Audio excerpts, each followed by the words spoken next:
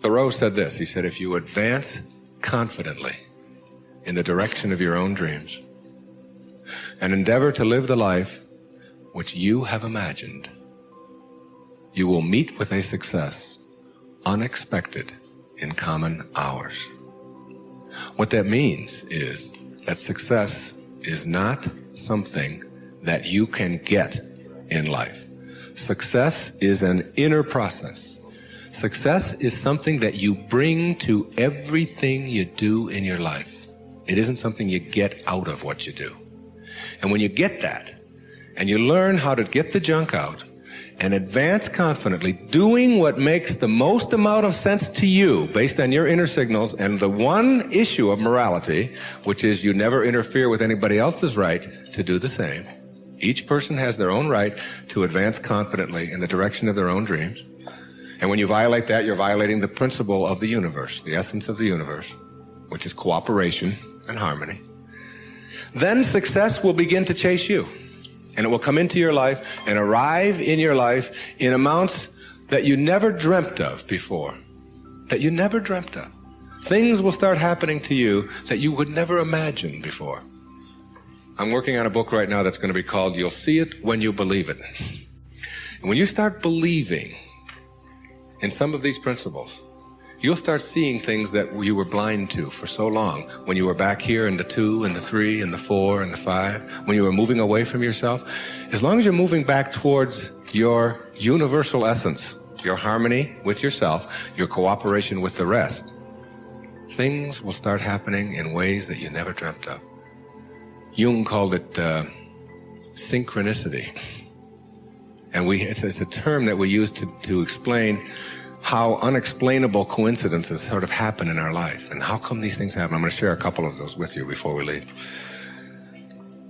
The quality versus appearance in your life means that you get that inner candle flame working in a way that gives you quality, independent of what other people think of you. Maslow, in defining self-actualizing, no-limit people, said they are independent of the good opinion of other people. Of the good opinion of other people. Independent of it. They're so busy advancing confidently, doing the things that make sense, and bringing success to changing their baby's diaper, and bringing success to weeding their garden, and bringing it to the job. They bring it on the airplane so that when they run into somebody who is rude to them, a stewardess that is rude, they don't see it as an attack on them. It's just where they are, and they send them love. Help them a little bit, you know? They're kind. When somebody wants to get in on the freeway, and they're one old temptation when they were on the 1 to the 6 side was to say, oh yeah, nobody's getting in front of me. I'm getting there first. It's like, they slow down a little bit. They don't have all that type A stuff of having to beat somebody else and having to defeat somebody. It's a new way of being. It's a way of quality where your harmony allows you to cooperate and you are a part of what this whole thing is about. New way of being, quality rather than appearances. Instead of looking all your life for achievements and externals, try living your life on knowledge for the sake of knowledge. Knowledge instead of achievement. For the sake of knowledge. Being in a context in which you don't have to collect a lot of merit badges. You don't have to collect a lot of awards and other people's value judgments. That you go to school or you go out into the world or you read or whatever it is you do because it makes sense to you, not because of what somebody else is going to put on a transcript or where you're going to appear in a class list. We're in an achievement-oriented society, which tells us that we evaluate and judge a human being based upon how many achievements he has.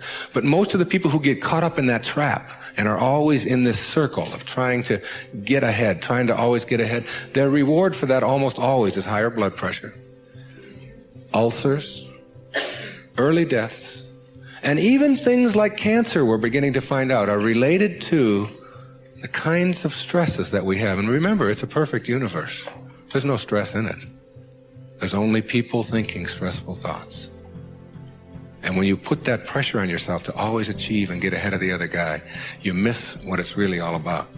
There's nothing wrong with goals. It's falling in love with them that's the problem.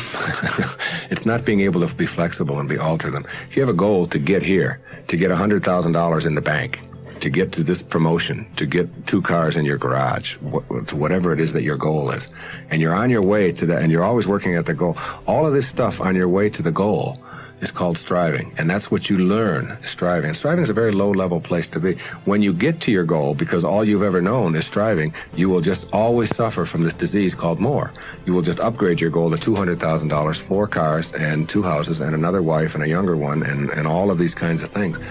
If you have a goal, and you understand that every step along the way is a present moment to enjoy and to live, then the goal won't become any obsession.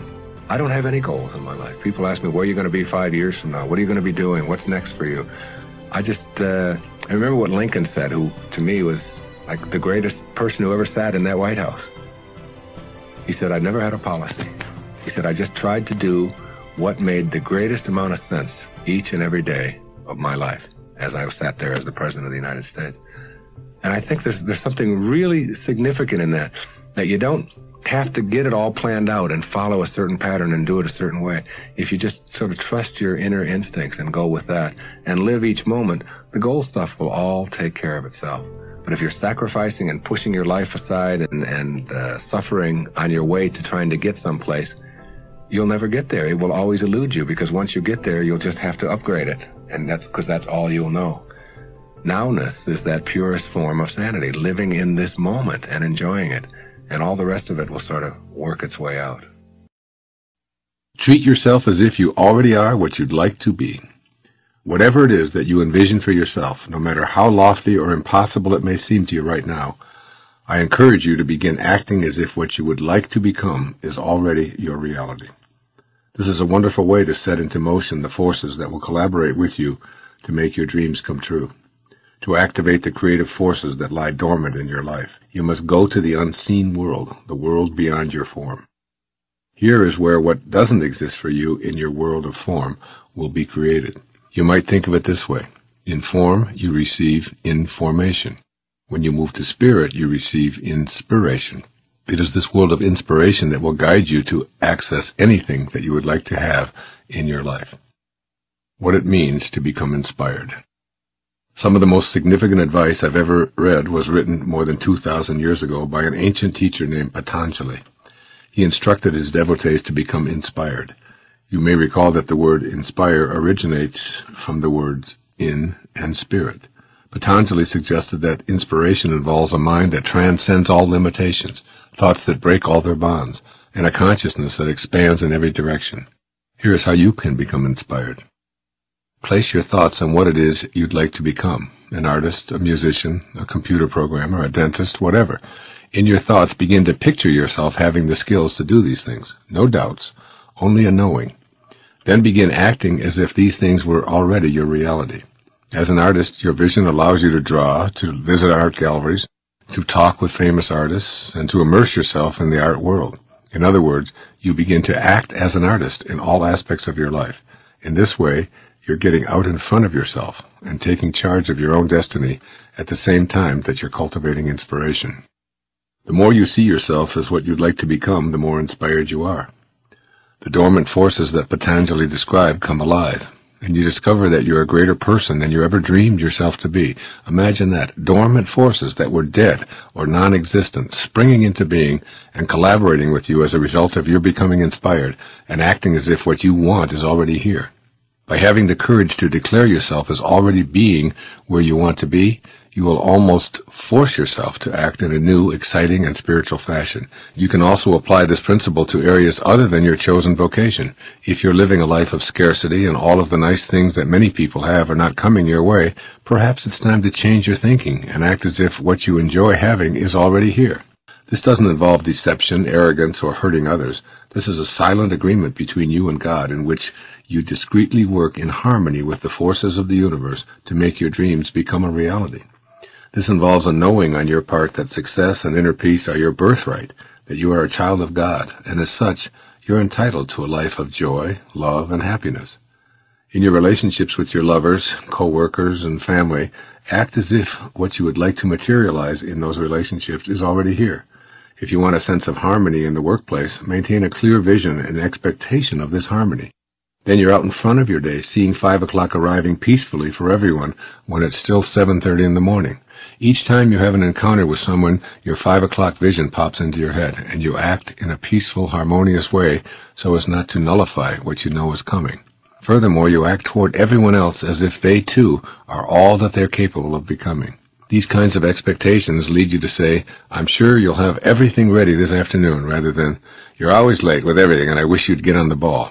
When you treat others in this way, they also fulfill the destiny that you've reminded them is there for them. In your family, particularly with your children, it's important to always have this little thought in mind. Catch them doing things right. Remind them often of their inherent brilliance, their capacity for being responsible, their innate talents, and their fantastic abilities. Treat them as if they're already responsible, bright, attractive, and honorable. "You are so terrific. I'm positive you'll feel great about your interview. You're so smart. I know you'll study well and do well on that exam. You're always connected to God, and God doesn't do sickness. You're going to feel much better tomorrow at this time." When you act toward your children, parents, siblings, and even more distant relatives as if the relationship was great and was going to stay that way, and you point out their greatness rather than their goofiness, it is their greatness that you will see. In your relationships to your significant other, whomever that may be sure to apply this principle as frequently as you can. If things aren't going well, ask yourself, am I treating this relationship as it is or as I would like it to be? So how do you want it to be? Peaceful, harmonious, mutually satisfying, respectful, loving? Of course you do. As such, before your next encounter, see it in those ways. Have expectations that focus on the qualities of inner peace and success. You'll find yourself pointing out what you love about that person rather than what they're doing wrong. You'll also see the other person responding to you in love and harmony rather than in an embittered way. Your ability to get out in front of yourself and see the outcome before it transpires will cause you to act in ways that bring about these results. This strategy for living works for virtually everything. Before I speak to an audience, I always see them as loving, supportive, and having a terrific experience. Before writing, I see myself with no writer's block, being inspired and having spiritual guidance available to me at all times. As A Course in Miracles reminds me, if you knew who walked beside you at all times, you could never experience fear again. This is the essence of inspiration, as well as seeing the future in terms of how you want it to be, and then acting exactly in that manner. The natural extension of being grateful is the development of a generous heart. Perfect generosity is a willingness to give of yourself and all that you have manifested without any expectation of a return. Manifesting is about connecting to the universal spirit, which is infinite and abundant in supply. Manifesting is not about seeing neediness in yourself, but is rather about feeling complete with that radiant abundance. It is concerned with unconditional love and attracting that abundant love to your individual life. When you feel the presence of that abundance, your feeling of gratitude will push you in the direction of generosity. It is in the expression of your generosity that you will feel most connected to the unconditional love of the universal spirit. The more you feel a desire to share what you receive unconditionally, the more you will experience it flowing into your life. Generosity and self-liberation go together. Generosity is helpful for your own liberation in that it teaches you about the inner quality of letting go. Letting go and releasing your attachments are the most freeing things you can do to liberate yourself from the ego. A need to hang on to things and money you receive arises out of an inner sense of incompleteness. Practicing generosity aligns you with your sense of completeness and love. Generosity extends to more than simply sharing your material possessions. Generosity includes offering kindness, care, love, and nurturing. Furthermore, the spirit of generosity can and does ultimately relate to how we treat ourselves. If you have a generous heart that has no qualms about giving, you will treat yourself lovingly and will nurture yourself without feeling any sense of guilt. Thus, giving and receiving are really the way the universe works.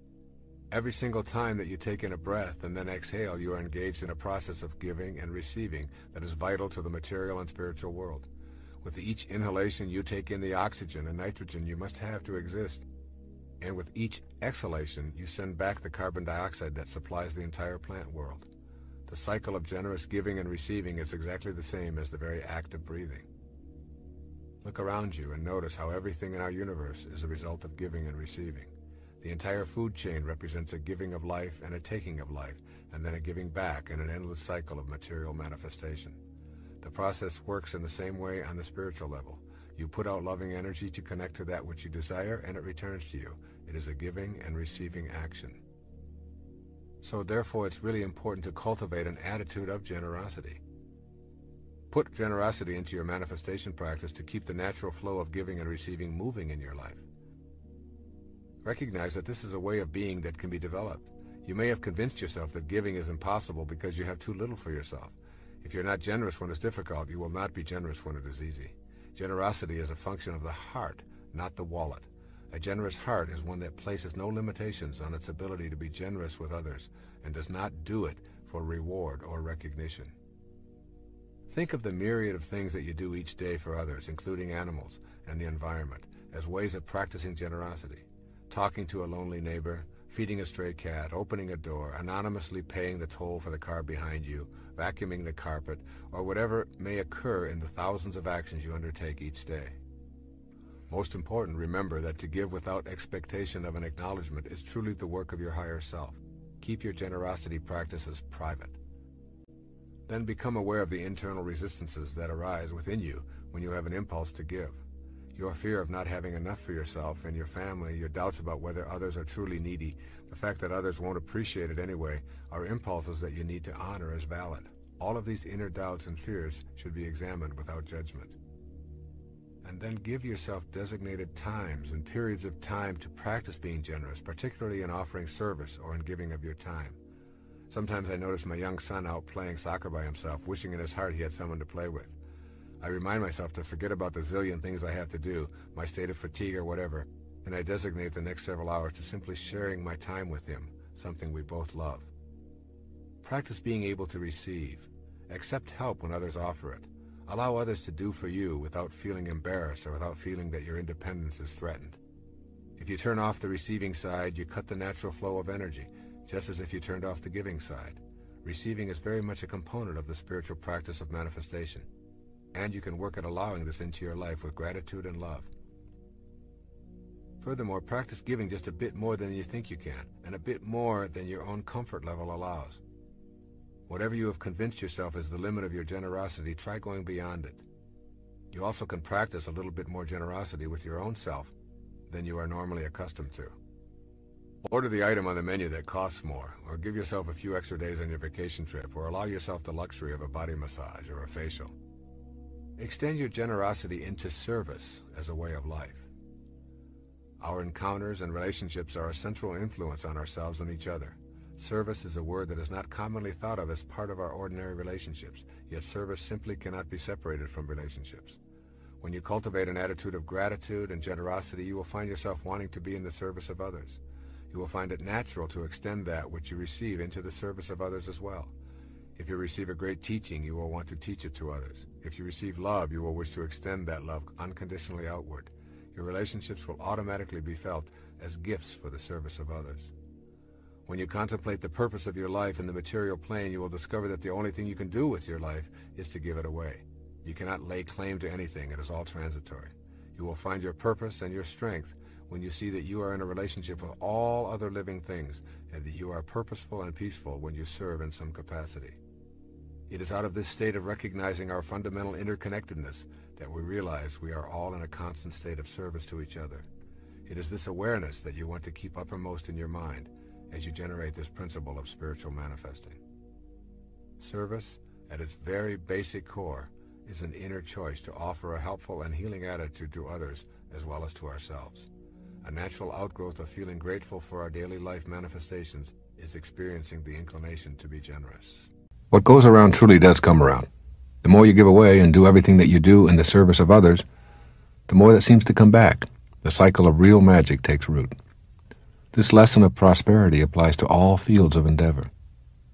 When I was boarding an airplane early one time, I overheard the sarcastic voice of a flight attendant saying, "Here come the animals." I knew it was only a matter of time until that organization perished from a scarcity of passengers. Sure enough, they've gone into bankruptcy. Employees need to know in their souls that they are privileged to serve those who are willing to give of their income to use the service. But I'm not talking to an organization, I'm talking to you. You can shift your consciousness all you want, but you must also shift the emphasis of what you do from results to purpose. Try it. Shift for a 1-month period of time and see if miracles don't start showing up in your life. The less you need to force this new way of being on yourself, the easier it becomes to let it be the guiding principle of your life. It is about allowing your natural self to flow peacefully and knowing your bliss comes from giving and not getting. Letting yourself just flow is a concept you will want to become quite familiar with as you begin to allow the prosperity that you desire in your life. Earlier in this tape, I discussed how everything seems to work perfectly in our lives when we are inspired. Flow is that kind of an inspiration, one so powerful that all obstacles seem to be removed, and we are in love with what we are doing so much that it seems to just flow without any effort from us at all. Getting to flow in your life means achieving a state of concentration so total that everything else becomes non-existent. People who experience prosperity in their lives know how to achieve this magnificent state, wherein their activities, instead of being a tedious set of chores to finish, become more like a meditation, only they are active and involved rather than sitting quietly. Getting to this zone, you are literally watching your body do things that are incredible. You are experiencing magnificent joy or bliss, and nothing can get in your way. You are on purpose, and you are having that peak experience that others can only dream about. There is a way to get to this state of flow. These are not only the secrets to becoming a superachiever in the workplace, they are the secrets for producing genuine miracles in your life. This process includes 1. Having an overriding spiritual goal that gives meaning to your work. Making your work a meditative experience, and instead of seeing yourself as doing a particular task, you actually in your mind become the task. You shift from a human doing to a human being, if you will. There is no separation. You and the task are unified, all in the name of that overriding spiritual objective to give of yourself in a purposeful way. 2. Focus and close your mind to all distractions. You can train your mind to focus, and this is why I've been encouraging you to learn to meditate. Give your mind the same mental training that you give your body when you want your body to be in a maximum physical condition. You need not be a slave to your senses. Focusing is your natural knowing within. You can either ignore it or go there often. 3. Surrender to the process. You must resist your impulse to strive for what you want. Surrender to God or your higher power, or however you choose to spell it. You must let go and surrender to the actual process. Forget about the result and put your mind and your physical body totally into the experience at hand. This is not that difficult to achieve. Don't strain to achieve. Instead, enjoy the process of the work that you are doing. The results will come independent of your striving for them. 4. Experience the ecstasy. This is the automatic result that will flow to you from the above guidelines. You will know a kind of inner beatitude and bliss that will be unmistakable.